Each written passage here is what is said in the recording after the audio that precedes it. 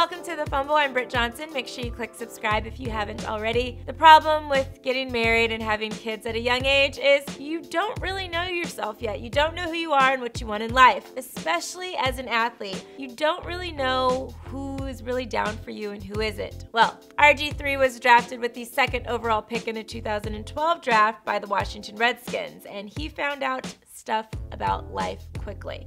The NFL quarterback quickly rose to fame, and just as quickly as he rose, he fell hard after suffering some injuries. When RG3 was drafted, he was dating a girl named Becky, who he went on to marry and have a daughter with. Everything seemed peachy until the two filed for divorce, and RG3 quickly moved on to bae number 2, who he married less than a year after his divorce and had a baby with her. Come on! Come on, man, come on! Nothing, and I mean nothing, makes a first wife more pissed off than her ex-husband finding love and happiness so quickly after the relationship ends. Becky decided to do one of the worst things a woman could do and give RG3 restricted access to their daughter Reese. I will never understand why some baby mamas try to keep their baby from their father. It kind of hurts the kid more than anything in the end. Never do that. RG3, however, is fighting back in courts against Becky. According to Boss Up, Griffin said Becky's petition against him,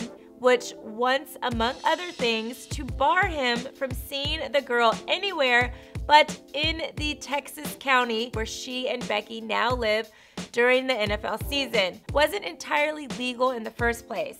He said under the terms of their divorce, Becky has to give him written notice of any proposed changes to their custody agreement, which he said she never did. Boss Up obtained the court documents that also said this. The Baltimore Ravens quarterback also denied all of Becky's allegations, including that their current custody agreement had become unworkable and that the new plan was in the best interest of the child.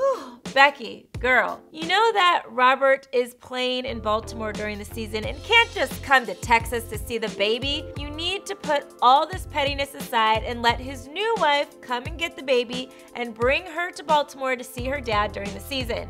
Sheesh, girl, just let it go, let it go. Listen, let's actually help Becky get a new boo. This is what we need to do. If you are interested in Becky, let me know in the comments below and tell me a little bit about yourself, and you know what? I'll see what I can make happen. Follow me on social media at @IamBrittJohnson. Don't forget to like this video, click subscribe, and shop the Fumble store for the latest game day gear.